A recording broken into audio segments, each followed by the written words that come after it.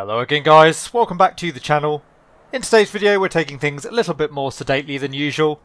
Initially I was hoping to do a live stream over the weekend, but with Sim Update 5 having just arrived and not playing all that nicely with various add-ons, I thought that we'd wait on that just a few more days to let things settle down. My next plan of action was to do some Airbus flying in X-Plane 11, but unfortunately my computer seems to have decided it's not too happy about that either. Anyway, long story short, as I think I've already mentioned to some of you, I think it's finally come to the point where I can no longer avoid upgrading my PC. So looking into options for that at the moment. In the meantime though, of course flight simming shouldn't be all stress and hassle, so we're taking a bit more of a sedate approach today.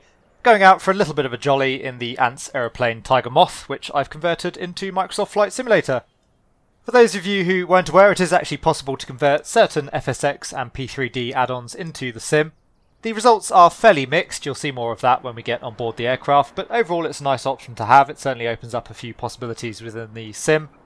Most of these importer tools are fairly self-explanatory to use. My personal favourite at the moment is the MSFS Legacy Importer tool. As I say, for today's video we'll be flying the Ants Aeroplanes Tiger Moth from FSX.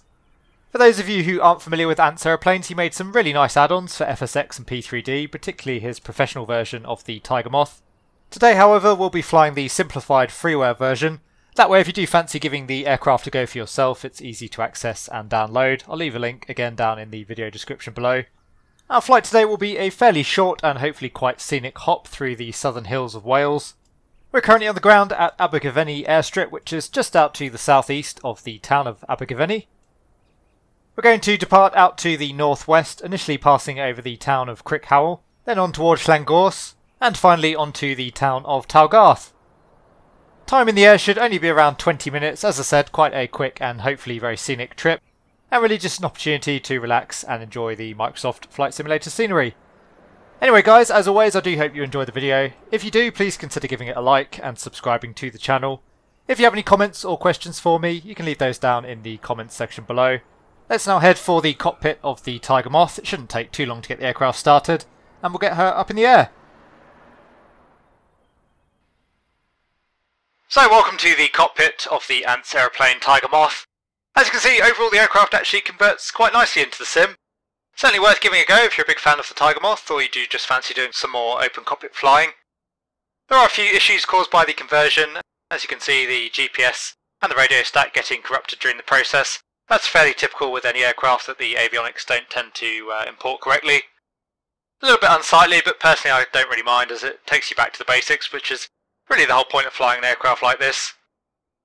The other major issue, which is slightly more annoying, is the cockpit click spots don't currently work, so you will have to assign the cockpit functions to either some hardware or your keyboard.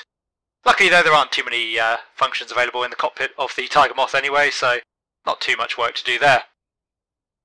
Anyway, again, overall well worth converting. As I say, the aircraft is freeware, it's readily available, so no harm in giving it a try. Anyway, we'll get the aircraft started up and up in the air, and we'll see a little bit more how it performs as we go. So the before start checklist, the elevator trim can go to the fully aft position. That's just to help us keep the tail on the ground once we've got some airflow going over the elevator from the prop. Switches are all off. Throttle is closed. Battery and generator can come on. The start itself will crack the throttle. We'll come fully back on the stick again just to help keep the tail down. Magnetos can come on. And of course usually we'd have a guy on the prop ready to give us a bit of a turn just to get the engine kicking over. He'd call contact, spin the prop, and we have a good start. We'll adjust the throttle to maintain around 800 RPM for the warm-up. All pressure looking good. We'll set the altimeter. Instruments are checked. All pressure is checked. Mags are on. Fuel. As you can see, we're showing about 50% fuel on board, which is more than enough for our very short hop this morning. And the flight controls.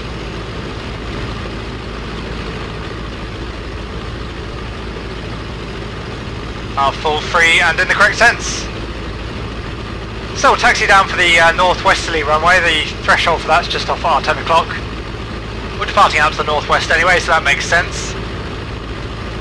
It's all clear in the taxiing area. Again, no radio, so it'll be a no comms flight today. Again, really back to basics. Anyway, feet off the brakes, taxiing forwards.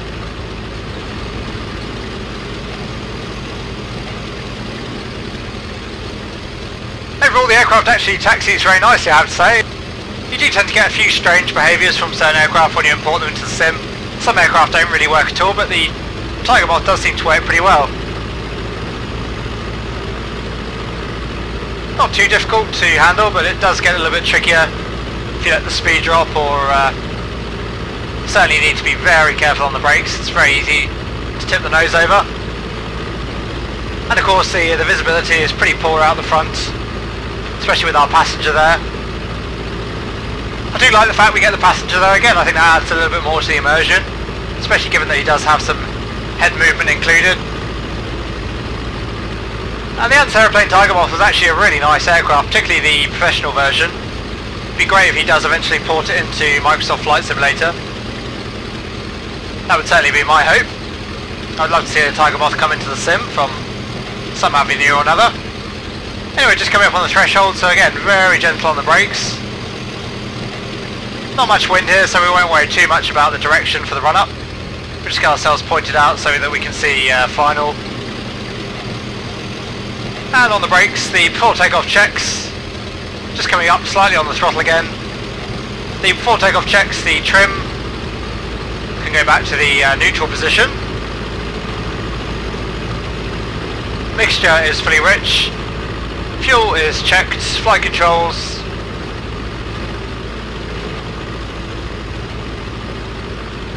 Again, they're full free and in the correct sense. For the run up then, we'll come back on the stick up to 1600 RPM.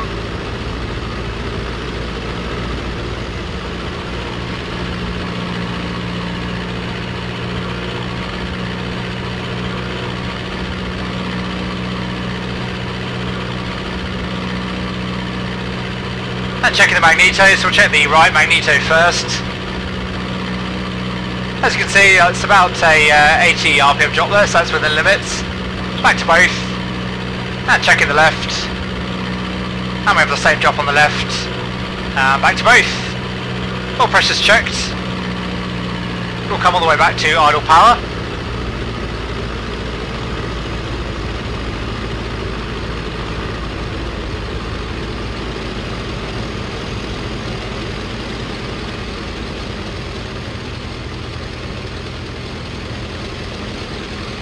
And as you can see, idling around 700 RPM, so that checks, all pressure still okay.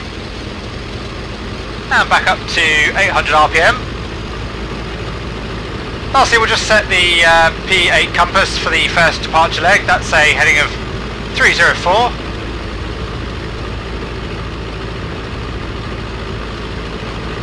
And that is set.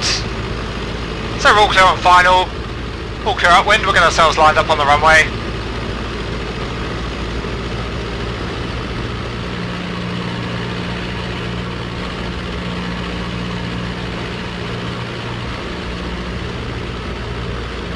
Again, very gentle on the rudder pedals.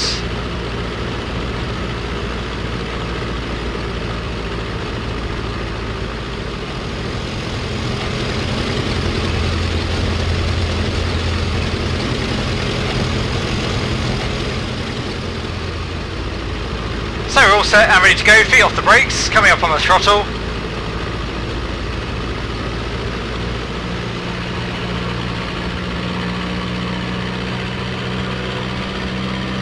There's full power. The tail one needs to come up very quickly there, so countering that with some elevator. RPM is checked, oil pressure looking good.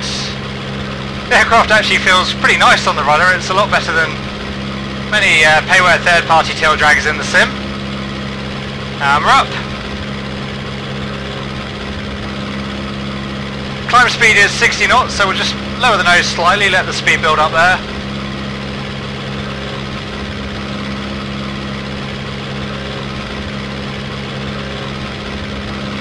And trimming the aircraft accordingly. Climb power is 2150, so we're looking good on the RPM. And looking for that heading of 308, so we'll just come slightly left on the heading. Flight plan time out to Crickhowell is 6 minutes, so we're looking for a time of 2:05 on the flight plan log. More or less good on the heading now. I think we'll just climb up to around 1,000 feet. We'll stay nice and low for the flight this morning just to enjoy the scenery as we go.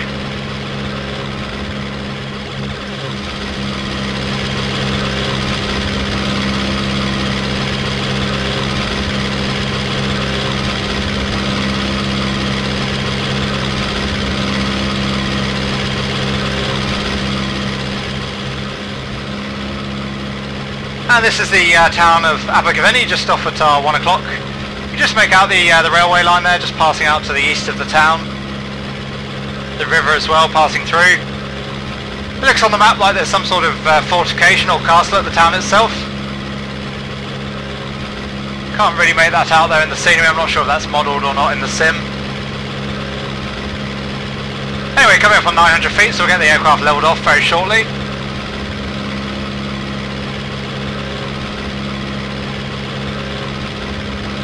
And pitching the nose down, trimming the aircraft. Once the speed's built up to around 70 knots, that's our cruising speed, we'll come back to 2000 RPM.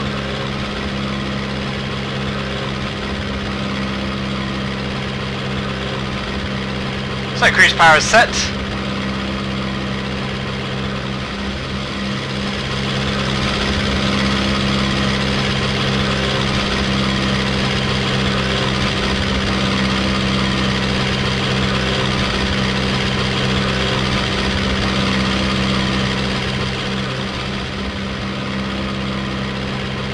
And again, just coming back onto that heading.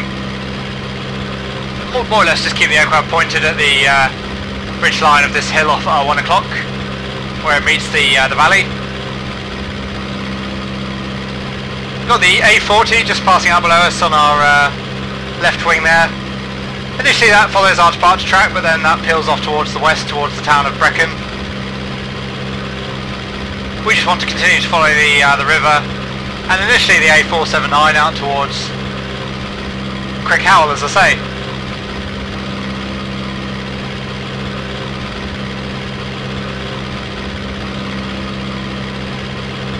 Just continuing to trim the aircraft. Looks like we're in a very shallow descent here at the moment.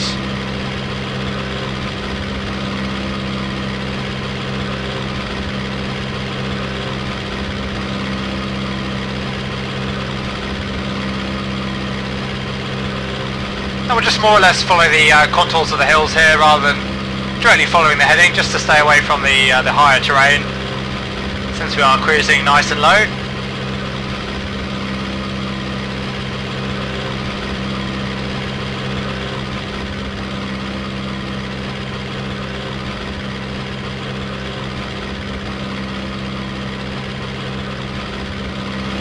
And again, this aircraft is really excellent for exploring the scenery, as you can see. Obviously a nice low cruising speed, so we really have plenty of time to enjoy the scenery as it goes by. And also, as you can see, the visibility is actually pretty good. Obviously we do have the low wing there, somewhat blocking the view, but compared to something like the Warthog, the visibility actually significantly better in the Tiger Moth.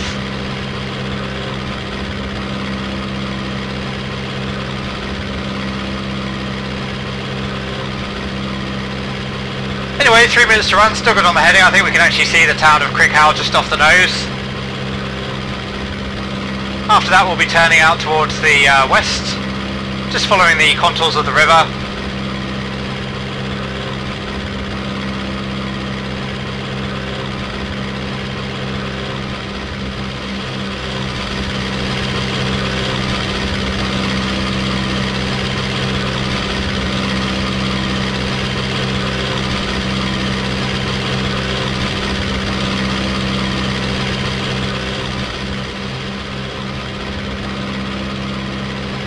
Anyway, we've got the town just off the nose, as you can see.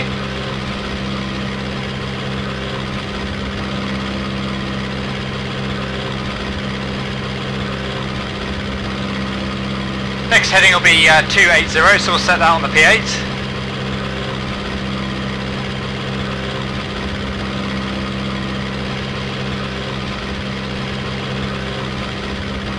And this is Crickhowell passing just below us now. So we'll just continue to follow the course of the river basically, and once the river starts to peel off to the northwest, then we'll turn out towards the lake at Llangors.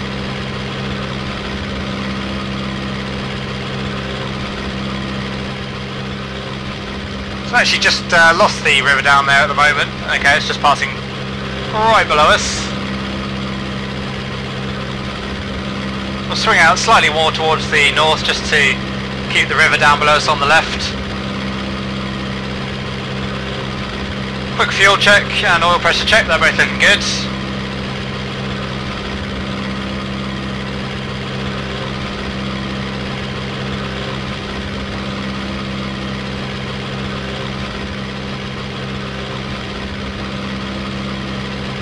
And time wise we're looking for a time of around 3:08 arriving at the next waypoint.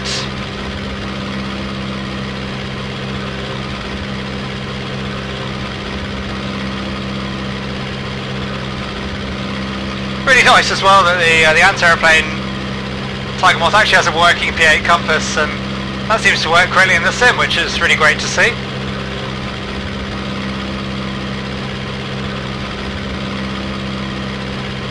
Even the Flying Iron Spit doesn't have a working P8, or at least it didn't last time I tried it, so yeah, quite impressive again to see that we have that from an aircraft that you can pick up completely for free.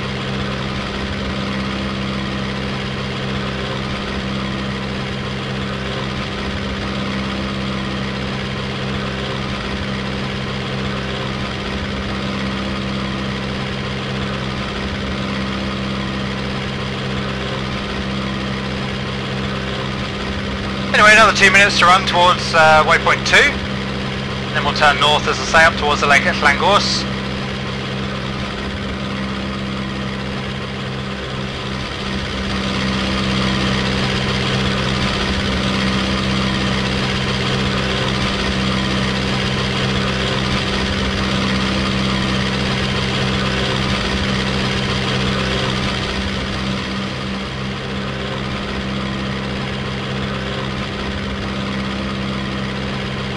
Anyway, 1 more minute to run and then we'll be over waypoint 2.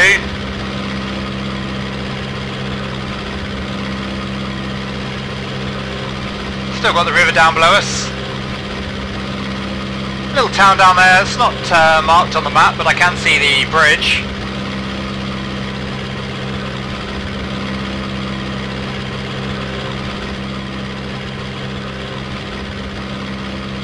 And you can see the lake there now at Llangors, just off the right wing.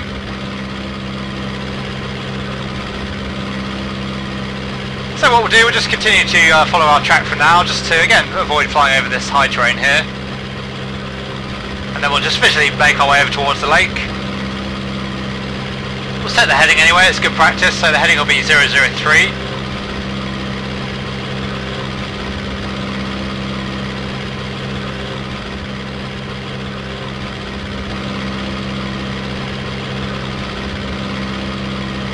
Now we'll just start a gentle right turn now, just following the contours of this little valley. Someone going for a nice leisurely drive just down below us.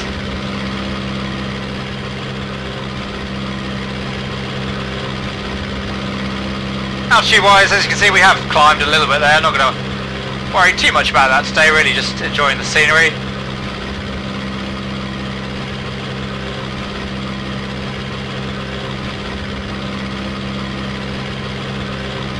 And we'll cut back in between this hill, headed towards the lake.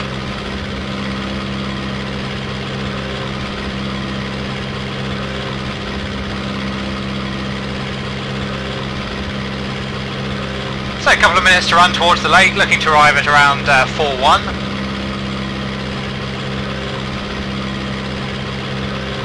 Just come back slightly again on the power there, the RPM's crept up. See the cruise speed a little bit high there as well.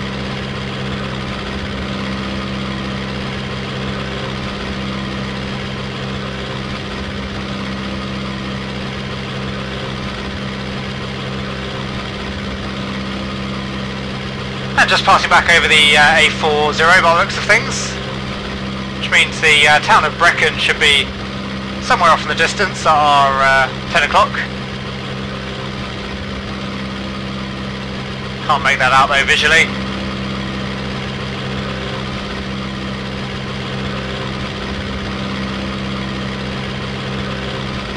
Again, overall, what a lovely, pleasant flight. Scenery is really rather beautiful.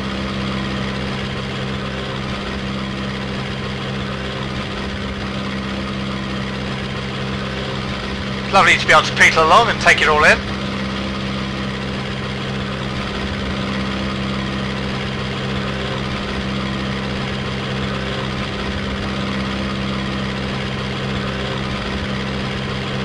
Anyway, here's the lake at Talgarth, the town just off to the north of the lake.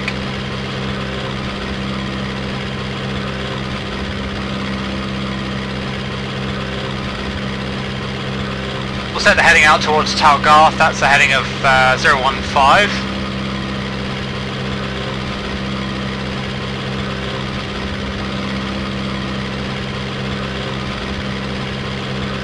Fuel's still good.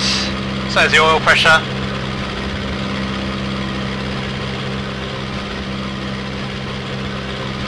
Obviously got the lake passing just down below us. It should be a small road heading out towards the north from the lake. And we should have the A479 just off the right wing. Might be it just down below us.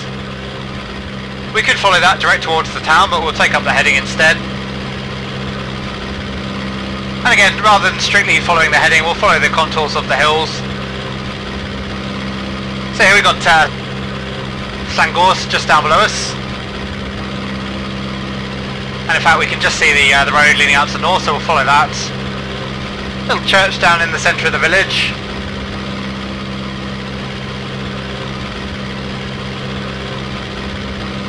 And it looks like there's a river leading off from the lake. I'm not again seeing that on my chart.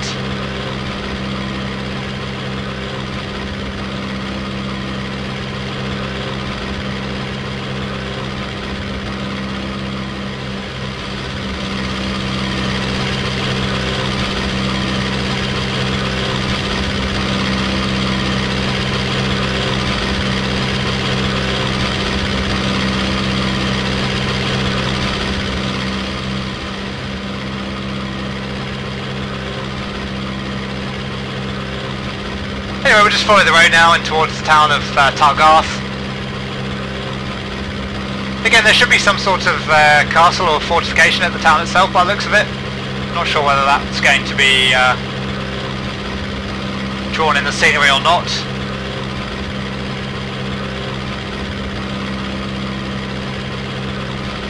Anyway, Talgarth airstrip's just out to the southeast of the town, just out to the east of the A479, so we can hopefully distinguish it from one of those two features.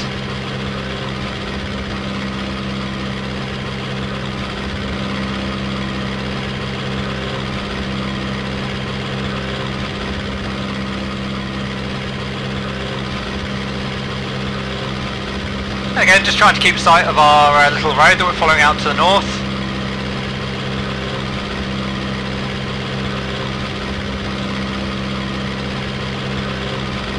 And the time out to Talgarth, we're looking for around another 3 minutes, so arriving around time 4:05 now.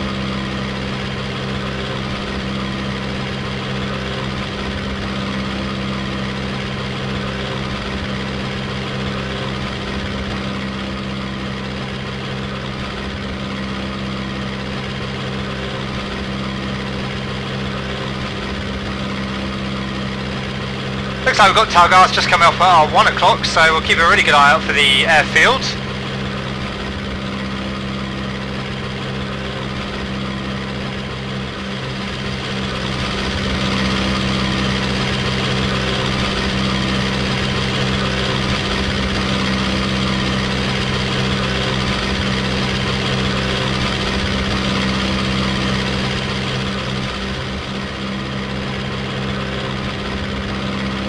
So we've got Talgarth just off the nose. Just keeping a good eye out for the A479. I think it's probably the road just off our right wing at the moment.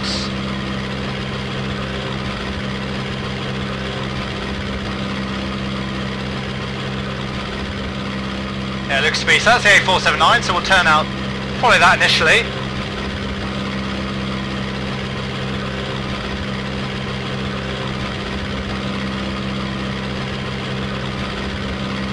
And Talgarth airstrip, as I say, it should be just out to the east of the road, just as the road has quite a large right-hand kink in it.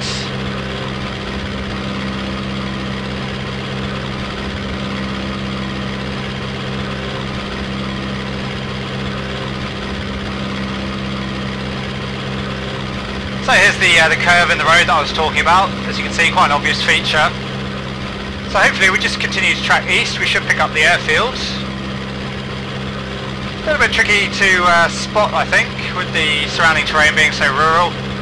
But as I often say, that's why I really enjoy flying into grass strips. It's a nice challenge often finding them. I think I've got it now off at our 10 o'clock.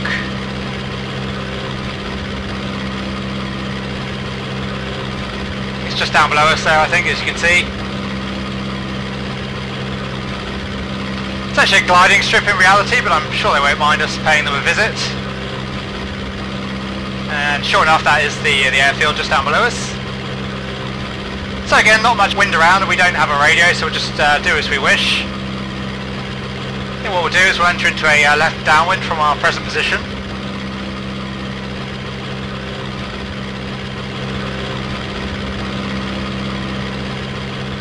Again, really lovely scenery in the area. Anyway, we'll start turning onto a downwind leg. Carry out the downwind checks, so the brakes are checked and off, undercarriage is down, mixture is rich, fuel pump we don't have, fuel quantity is checked, instruments are checked, landing light is not required, harness is secure.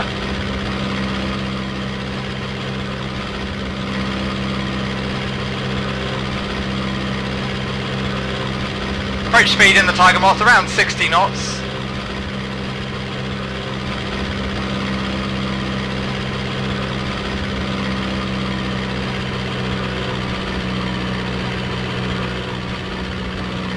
Start turning onto a base leg now.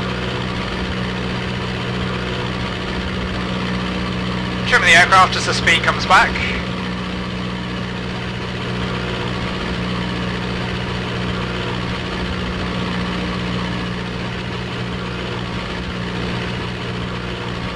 Looks to be all clear on final. Obviously even more important to keep a good lookout when we don't have a radio.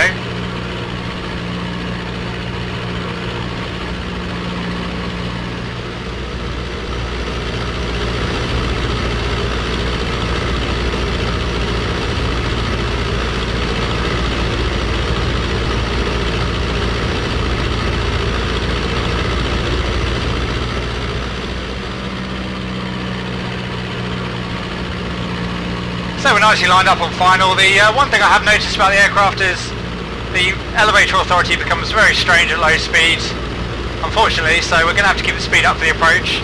And the flare's probably not going to be too pretty either. We tend to sort of run out of elevator authority during the flare, but I'll try my best to make it a decent landing, of course. There's touchdown. Try and be gentle on the brakes and not tip the nose over.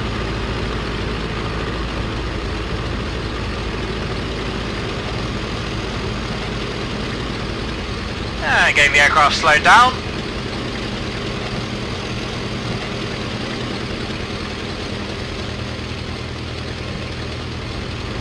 Again, got to be very tentative on the brakes or you'll definitely tip this aircraft up. Anyway, we'll backtrack the runway, we'll head back to the parking area and we'll get the aircraft shut down.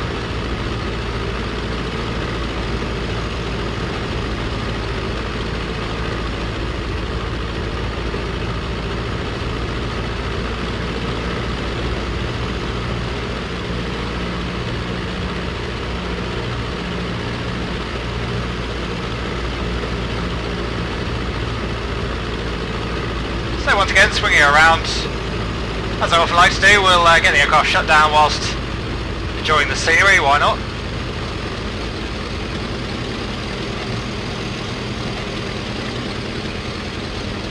So back on the brakes, throttle up to 800 RPM. And for the shutdown itself, all we need to do there is cut the mags.